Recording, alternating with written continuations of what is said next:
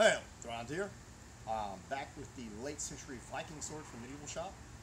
And as you've seen in the other videos, I've talked about the cast blow, and Roland Morzeka believes this is what was done historically. The blade was thrown out. It can be done from behind a shield. It can be done in fencing. It can be done in all sorts of ways where you use the blade by throwing it out, and it's basically the centrifugal force that pulls it in the hand. And the pommel in the back in the earlier century swords, like the migrational later swords and the Viking swords, would have a pommel where it was a T shape pretty much. Or in this case, we've got a Brazil nut pommel, but it catches the hand, so you don't lose it from the hand.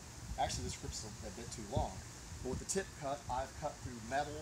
I've cut through an actual really hard plastic material and gambus in that way. It's the only cut that will work. On something like this, you can obviously see that if I try to walk up here, swing and hit it this way, it would be futile.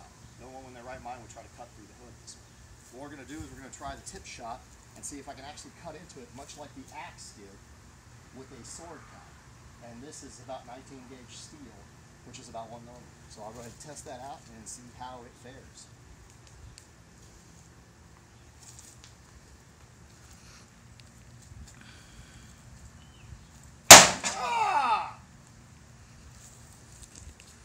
That's from a tip shot, from a sword, hitting 1 millimeter steel.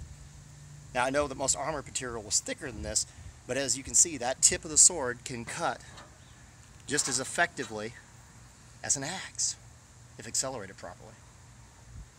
I'm quite impressed.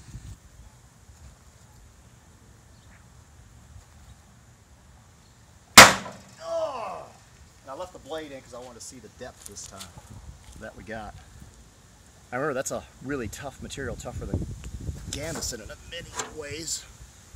We got a good couple of inches all the way in, which is about as deep as we got with a lot of the spear thrusts from different types of spears, depending on what they were. Not bad whatsoever.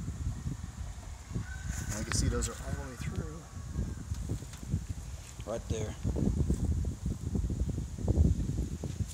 I had to check it one more time.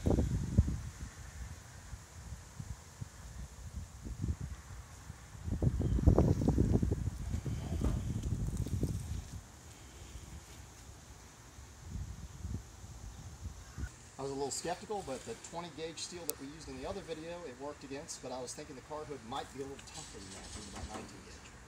But obviously it did exactly what I expected, just like it does through gambeson.